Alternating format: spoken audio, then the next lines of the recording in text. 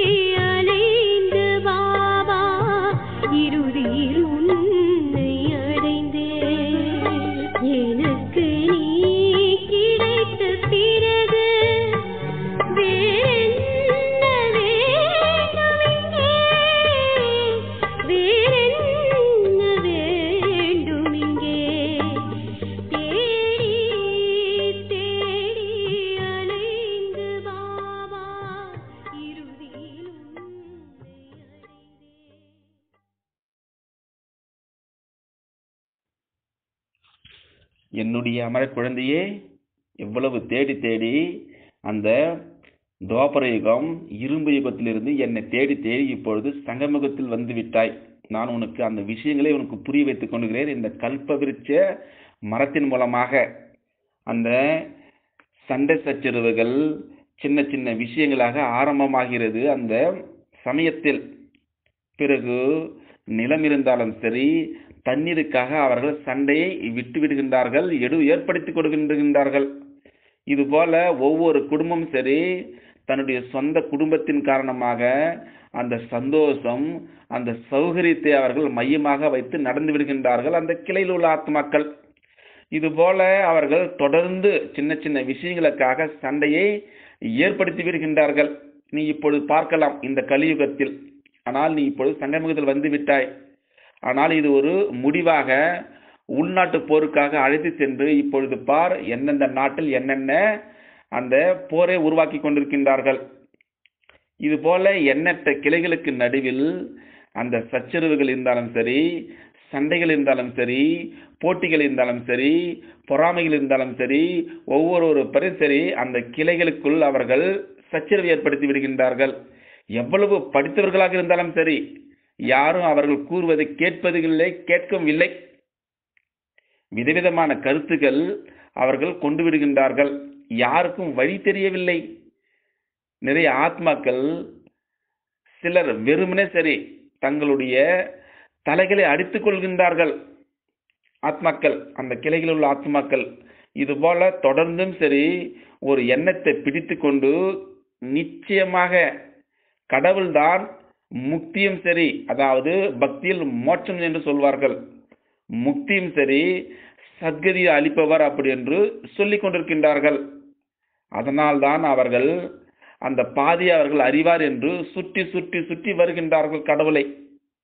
எதுவாக இருந்தாலும் சரி, அவர்கள் பரந்தாமத்தில் உள்ள அமரபாபாவை, பரமாத்மாவை, பதித பாவனரை அறியாததனால் அவர்கள் அந்த மரத்தினுடைய அந்த விதையின் கூட தொடர்பில்லாமல் ஆகிவிடுகின்றார்கள். அவர்கள்தான் அனாதைகள் அப்படி என்று நான் உனக்கு சொல்லிக் கொண்டிருக்கிறேன். அனாதை போல் இப்பொழுது அவர்கள் உளவாடிக் கொண்டிருக்கின்றார்கள். இதுபோல நீ சங்கமுகத்தில் வந்துவிட்டதனால் அந்த மரத்தினுடைய கலியுகம், அந்த மனிதகுல மரமானது அந்த பூமியினுடைய 4 திசைகளிலும் சரி இப்பொழுது பரவிவிட்டது. அந்த கல்ப விருட்ச மரமானது இப்பொழுது விரிவடைய இந்த உலக மனித குடும்பமாக தூரமாக விலகி சென்று விடுகிறது. என்னுடைய அமர குழந்தையே, இதை சொல்லி எனக்கு அழகாக அமர பாபா இவ்வளவு விஷயங்கள் எனக்கு சொல்லி புரிய வைத்து விட்டாயே. என்னுடைய அமர பாபாவே, இப்பொழுது நான் கூட தூரமாக இருந்தேன். ஆனால் நான் செய்த நல்ல காரியத்தின் காரணமாக, போன 5000 வருடத்தினுடைய இதே சிரேஷ்டமான காரியத்தின் காரணமாக நான் இப்பொழுது உன்னுடன் அந்த அமர கதையை கேட்டுக்கொண்டிருக்கின்றேன். இது போல நிறைய ஆத்மாக்கள் அவர்கள் பிரிந்து விட்டார்கள். அந்த மனித குடும்பமானது இப்பொழுது பிரிவுபட்ட குடும்பமாக விதவிதமான குழுக்களாக அவர்கள் வந்துவிட்டார்கள். அந்த மரத்தினுடைய கலியுக நிலையை பார்க்கும் பொழுது என்ன தென்படுகிறது உனக்கு அமர குழந்தையே? இது போல எனக்கு அந்த கேள்விகளை உருவாக்கி எனக்கு ஞான சிந்தனையை உருவாக்கி விடுகிறார் அந்த அமரக்கதை சொல்லக்கூடிய இடத்தில். இது போல ஒவ்வொரு இலையும் சரி, ஒவ்வொரு மனித ஆத்மாவும் சரி, அந்த பழைதாக போன அந்த மரத்தினுடைய ஒரு பாகமாக இருந்தாலும் சரி, அநேக விதமான இலைகளை ஏதோ ஒரு அவர்கள் வியாதினால் தன்னுடைய நிறத்தையும் சரி தன்னுடைய ரூபத்தை மாற்றி அவர்கள் அந்த அழகான அவர்கள் அழகை இழந்து விடுகின்றார்கள். என்னுடைய அமர குழந்தையே, அந்த மரத்தை தாங்கி பிடித்துக் கொண்டிருக்கும் அதிகாரத்தன்மை உள்ளுக்குள் அவர்கள் சக்தி இருந்தவர்கள் ஆகிவிடுகின்றார்கள். வெளிப்புறமாக அவர்கள் அழகை காட்டிக் கொண்டிருக்கின்றார்கள். இருந்தாலும் சரி அவர்கள் உள்ளுக்குள் அந்த அழகு காலியா ஆகி விட்டு விடுகின்றார்கள். இது போல அவர்களுடைய மனம் சரி அந்த அதிகாரம் அரிக்கப்பட்ட நிலை அவர்கள் கொண்டு வந்து விடுகின்றார்கள். ஆனால் வெளிப்புறத்தில் சரி இன்னமும் அந்த அழகான ரூபத்தை அவர்கள் பார்க்கலாம் அப்படி என்று அவர்கள் சொல்லிக் கொண்டிருக்கின்றார்கள். ஆனால் உள்ளுக்குள் அவர்கள் அதிகாரத்தை இழந்து விட்டார்கள். என்னுடைய அமர குழந்தையே, அந்த ராஜாங்கத்தின் மீது ஆளும் அதிகாரத்திற்கு அவர்கள் கட்டுப்பாடு இல்லை. சுய கட்டுப்பாடு இல்லை அவர்களுக்கு. வெளிப்புறமாக அவர்கள் ராஜாங்கத்தை அவர்கள் கொண்டு வந்து விடுகின்றார்கள். ஆனால் உள்ளுக்குள் அந்த இரவும் சரி பகலும் சரி அனைத்து திசைகளும் பிரச்சனை இருக்கிறது. அந்த கிளைகளில் அந்த பயம் சரி, ஊழலுடைய தீ எரிந்து கொண்டிருக்கிறது. அவர்கள் பதவி என்ற நாற்காலியில் அவர்கள் அமர்ந்து விடுகின்றார்கள். அந்த மக்கள் ஒருவருக்கு ஒருவர் சண்டை போட்டு விடுகின்றார்கள், அந்த கிளையில் உள்ள ஆத்மாக்கள். அதனால் எப்பொழுதுமே சரி அந்த ஆத்மாக்கள் பாதுகாப்பு இன்மையாக இருக்கின்றார்கள். எதிர்ப்பு என்னும் அசுர்களால் அவர்கள் சூழப்பட்டு விட்டார்கள். அந்த கிளைகள், உப கிளைகள், குச்சிகள் என்ற அந்த கல்ப விருட்சத்தினுடைய மரத்தில், அந்த கல்ப விருட்சத்தினுடைய மரத்தில் அந்த அதிகாரமானது வெளிப்புறத்தில் மின்னுவதாக இருக்கிறது. நீ பார், இப்பொழுது இந்த கலியுகத்தில் உள்ள ஆத்மாக்கள் இது போல அந்த துறவு இருந்தாலும் சரி, தீவிரமான நினைவு, அந்த விருப்பமின்மை உள்ளுக்குள் இருப்பது பதிலாக அவர்கள் கெட்ட கெட்ட விதமான அதிகாரத்தோடு அவர்கள் வழிபடுகின்றார்கள், விரும்புகின்றார்கள். அந்த மனிதர்கள் விளையாடி கொண்டிருக்கின்றார்கள். அந்த விருப்பமின்மைக்கு பதிலாக அவர்கள் அந்த சட்டை, அதாவது அந்த சண்டை, அந்த சச்சரவுகள் அவர்கள் சிக்கிக் கொண்டு விடுகின்றார்கள். ஏன்? தான் நான் என்ற அந்த அகங்காரத்தில் வந்து விடுகின்றார்கள். தான் என்ற அந்த அகங்காரத்தின் மூலமாக அந்த கரை அவர்களுக்கு உள்ளுக்குள் அரிக்கப்பட்டு கொண்டே இருக்கிறது. மனதை, அந்த மதத்தினுடைய அதிகாரத்தன்மை அந்த கரையான் அரித்து விடுகின்றது அவர்களை. இது போல அவர்களுடைய அந்த தர்மத்தினுடைய சக்தியை ஒரு முடிவெடுத்து விடுகின்றார்கள் அவர்கள்.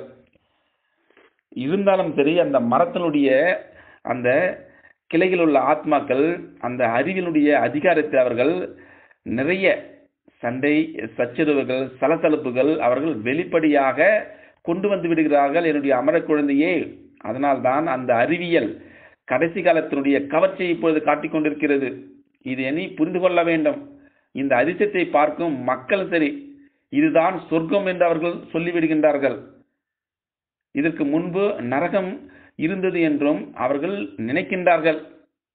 எதுவாக இருந்தாலும் சரி, அந்த உயரமான கட்டிடங்கள் இருந்தாலும் சரி, தொலைபேசி இருந்தாலும் சரி, மின்சாரம் இருந்தாலும் சரி, விமானங்கள் இருந்தாலும் சரி, இது போல அனைத்தும் சரி இப்பொழுது 150 வருடத்திற்கு முன்பு தான் இது கண்டுபிடிக்கப்பட்டது. அவர்கள் இருந்தாலும் சரி இதுதான் சொர்க்கம் என்று நம்பிவிடுகின்றார்கள் அந்த கிளையில் உள்ள ஆத்மாக்கள். அந்த விஞ்ஞானிகள் தன்னுடைய கண்டுபிடிப்புகள் மூலியமாக அந்த வேகத்தை அதிகரிக்க இன்னும் அவர்கள் செய்து கொண்டிருக்கின்றார்கள். இது போல அவர்களுடைய வேகம் இன்னும் அதிகரித்துக் கொண்டிருக்கிறது. அந்த அளவுக்கு அந்த கிளையில் உள்ள ஆத்மாக்கள் சலசலப்பு அதிகரித்து விடுகின்றார்கள். அவர்களுடைய வேகத்தை குறிக்கிறது இப்பொழுது நீ புரிந்து கொள்ள வேண்டும். அவர்களுடைய ஆயுதங்களை இப்பொழுது முடித்து விட்டார்கள். அவருடைய அழிவுக்கான கண்டுபிடிப்புகள் இப்பொழுது எல்லோரும் இப்போது பயன்படுத்திக் கொண்டிருக்கின்றார்கள். கையில் வைத்துக் கொண்டே எப்பொழுது உலகத்தை அழிக்க வேண்டும் அப்படின்ட்டு காத்துக் கொண்டிருக்கின்றார்கள் மரத்தில் உள்ள அந்த அறிவியல் விஞ்ஞானிகள். இது போல அந்த சூலமான உலகில் அனைத்தையும் அவர்கள் தயார் செய்து விட்டார்கள். இது போல அந்த ஆத்மாக்கள் தன்னுடைய சொந்த அந்த உள்ளார்ந்த உலகில் உணர்வுபூர்வமாக அவர்கள் தயார் நிலையில் இப்போது முடிவில் அவர்கள் விட்டு விடுகின்றார்கள். இது போல அந்த கிளையில் உள்ள மனிதர்களுடைய அதிகாரத்தை பொறுத்து வரையும் சரி, அனைவரும் இப்பொழுது கவலை என்ற அந்த சிறையில் அமர்ந்திருக்கின்றார்கள். அதைத்தான் அவர்கள் சாப்பிடுகின்றார்கள். இது போல தொடர்ந்து அவர்கள் இந்த கலியுகத்தில் அவர்கள் முன்னோக்கி சென்று கொண்டிருந்தாலும் சரி, அவர்கள் காரியங்கள் செய்து கொண்டிருந்தாலும் சரி, அதே நேரத்தில் எப்பொழுதும் எந்த நேரத்தில் ஒரு தீப்பொறி ஏற்படும், மகா விநாசம் ஏற்படும், தீ மூட்டப்படும், அந்த அச்சத்தில் அவர்கள் இருக்கின்றார்கள். நீ புரிந்து கொள்ள வேண்டும். அடிக்கடி அவர்கள் அந்த அரசாங்கத்தினுடைய அதிகாரத்தில் எந்த நேரமும் சரி தாங்கள் தாக்கப்படலாம் அப்படி என்று கவலையில் அந்த சிறையில் உட்கார்ந்து கொண்டிருக்கின்றார்கள். பயத்தில் உட்கார்ந்து கொண்டிருக்கின்றார்கள். இயற்கையினுடைய சீற்றங்கள் தாக்கலாம், உடலுடைய நோய்கள் தாக்கலாம் என்பது போன்ற அவர்கள் எண்ணத்தை தொடர்ந்து அவர்கள் எண்ணிக்கொண்டிருக்கின்றார்கள் அந்த மரத்தினுடைய கிளைகள் உள்ள ஆத்மாக்கள். இது போன்ற அவர்கள் அந்த பயங்கர கனவுகள் இருந்தாலும் சரி, இப்படிப்பட்ட அந்த கவலைகள் அவர்கள் சிதையில் இன்னல் பட்டுப்படுகின்றார்கள்.